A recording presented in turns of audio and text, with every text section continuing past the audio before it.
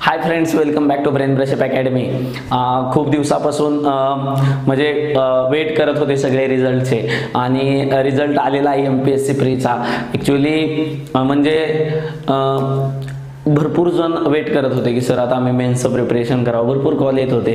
भरपूर दिवस झाले मी ह्या सिव्हिलच्या मुलांसोबत बोललेलो नाही आणि एकदम म्हणजे त्या मुलांच्या आधी टेस्ट होत्या तेव्हा प्रॉब्लेमचे असे यायचे, सर आम्हाला हे प्रॉब्लेम आला, आम्ही हे कसं करू. व्हिडिओ पडत होते तेव्हा, म्हणजे प्रीचे व्हिडिओ पडत होते तेव्हा कनेक्टिव्हिटी भरपूर झाली होती सिव्हिलच्या मुलांची. पण हल्ली माझ्याकडे म्हणजे इलेक्ट्रिकलची कनेक्टिव्हिटी वाढली होती कारण जेईची एक्झाम आहे त्यामुळे सिव्हिलच्या मुलांचा जरा गॅप पडला होता. पण कालपासनं म्हणजे मेसेजेस कॉल्स इतके यायला लागले की मन भारावून गेलं होतं की बाबा हां एवढं पण प्रेम आपल्याला मिळू शकतंय का.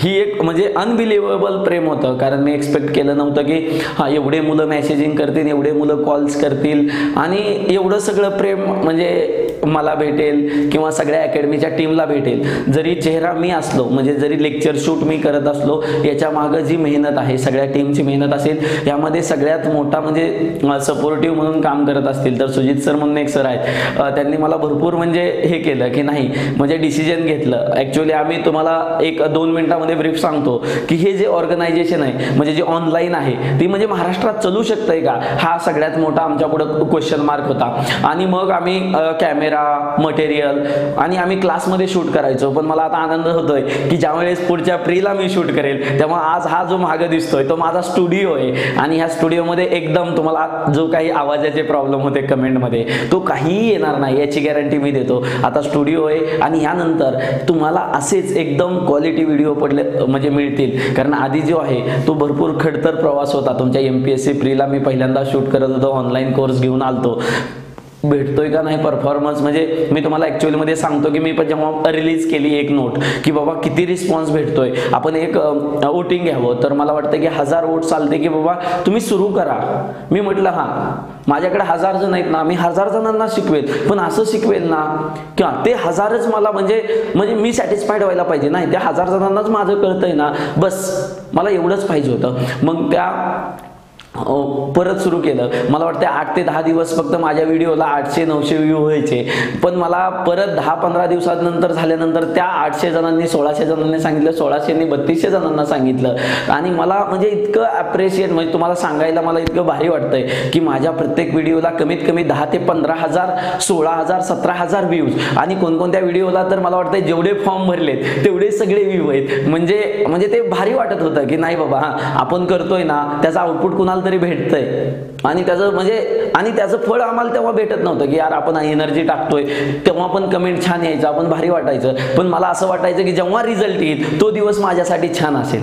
म्हणजे जे काही मी केलंय, जे काही मी टाकलंय त्यामध्ये जीवोतून म्हणजे जेवढं काही शिकवलंय, जेवढी काही सपोर्टिंग टीमने रात्री 2-2 वाजता शूट केले, 4 वाजता शूट केलेत, क्लासचा माझा शेड्यूल होता तो शेड्यूल म्हणजे ॲडजस्ट करून तुमचे शूट केलेत का नाही तर मुलांची एक्झाम आहे. म्हणजे असं भरपूर क्रिएशन्स करून ही जी चाललेली लढाई होती आमची MPSC प्रीच्या कोर्सची म्हणजे ती एकदम भारी होती. एन्जॉय केला मी. म्हणजे टीचिंगचे जेव्हा ते फील्ड होते, ऑनलाईन शिकवायचं होतं, कॅमेराच्या पुढं पहिल्यांदा शिकवायचं होतं आणि काय कमेंट येत आहेत काय नाही, पण सगळं चांगलं झालं. आणि मला त्याची हे होतं की माझे रिझल्ट्स यायला पाहिजे. तर आज मला इतकं भारी वाटतंय की मला वाटतंय की म्हणजे मी सगळ्यात लाईफमधला म्हणजे माझा हा सगळ्यात भारी दिवस आहे. रात्रीपासून इतके म्हणजे इमोशनल झालो होतो की इतके कॉल्स, इतके मेसेज, मला वाटतं 1000+ मेसेज कॉल्स आलेले असतील आणि म्हणजे असा भारावून गेलतो की बस एवढं प्रेम आता एवढं भेटतंय म्हणजे मी आणखीन वर्क करायला मला इतकी एनर्जी येते की नाही मी आणखीन काहीतरी करणार.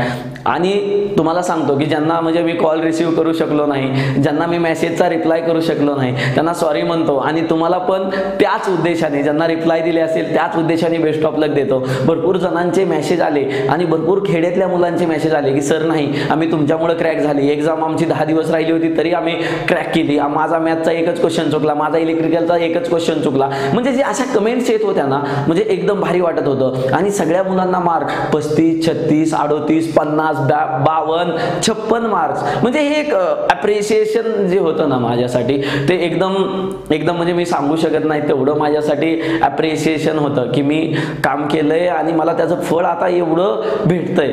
त्यामुळे मला कामाला नक्कीच मी तुम्हाला बिलीव्ह करून देतो की येणाऱ्या काळामध्ये आम्ही सिव्हिलसाठी काहीतरी वेगळं सुरू करण्याचा प्रयत्न करतोय, कारण तुमच्या ज्या मुलांमध्ये करण्याची ताकद आहे सिव्हिलच्या मुलांमध्ये ती एक वेगळीच आहे, एक जनून वेगळाच आहे. फीडबॅक देण्याची जी ताकद आहे मी इलेक्ट्रिकलच्या मुलांना पण करत असतो, पण इलेक्ट्रिकलच्या मुलांमध्ये पण ती आहे, पण सिव्हिलच्या जरा वेगळी फील्ड येते आणि त्यांचे काय रिप्लाय येतात, कारण आमच्या फील्डमधलं आम्हाला माहीत असतं, पण त्यांच्या फील्डमध्ये आपला विषय शिकवणं आणि त्यांना अंडरस्टँड होणं हे सगळ्यात डिफिकल्ट फेज असते. आणि ती फेज मी म्हणजे ती होतो तर भरपूर एन्जॉय येत होता, त्यांचे फीडबॅक येत होते, त्यांना वाटत होतं की नाही आता इलेक्ट्रिकलच शिकायला पाहिजे.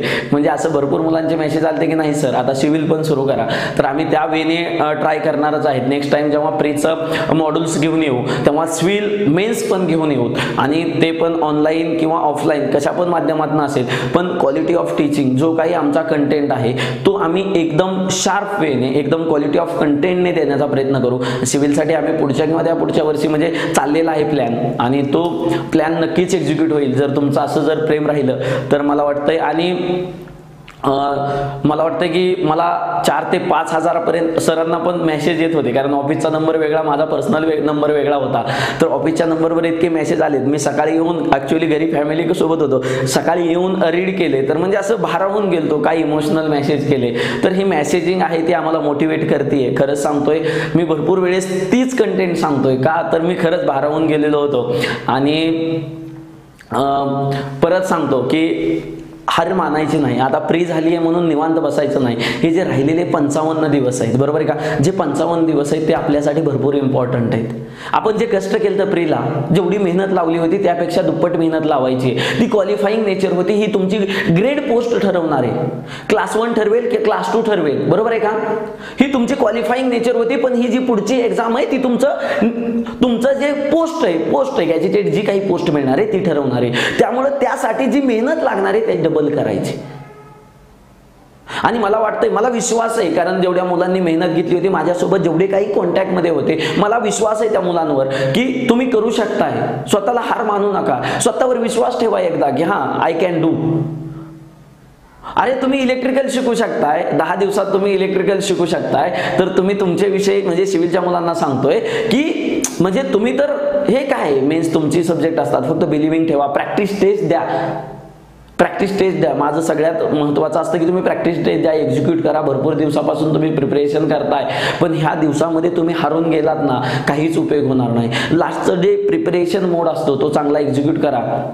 मी तुम्हाला सांगेलच की एक्झामला जाताना कसं जावं काय जावं, मी जेव्हा एक्झाम असेल त्याच्या आधी व्हिडिओ टाकेलच. पण हे 55 दिवस आहेत ते स्वतःचं प्लॅनिंग स्वतः बनवा, एक्झिक्युशन नीट करा, टेस्ट द्या, चांगल्या इन्स्टिट्यूटच्या टेस्ट द्या किंवा कुठं जर हे भेटत असल्या टेस्ट पेपर ते टेस्ट द्या, स्वतःला अनालिसिस करा. मी एवढंच सांगेल, कारण मला तुमच्या सब्जेक्टबद्दल एवढं माहीत नाही, पण मी काही जनरल फॅक्ट्स आहेत ते मी नक्की सांगेल तुम्हाला. आणि मला वाटलं की तुम्हाला आणखीन बोलावं काही तर मी नक्कीच व्हिडिओ बनवेल. आणि असंच प्रेम राहू द्या BBA सोबत, कारण नवीन प्लॅटफॉर्म आहे, तरुण आहेत आम्ही, तरुण आहेत आणि म्हणजे अशी एक जोश आहे आमच्यामध्ये, तो जोश मला वाटतंय तो कायम राहू द्या की काहीतरी समाजासाठी करायचंय.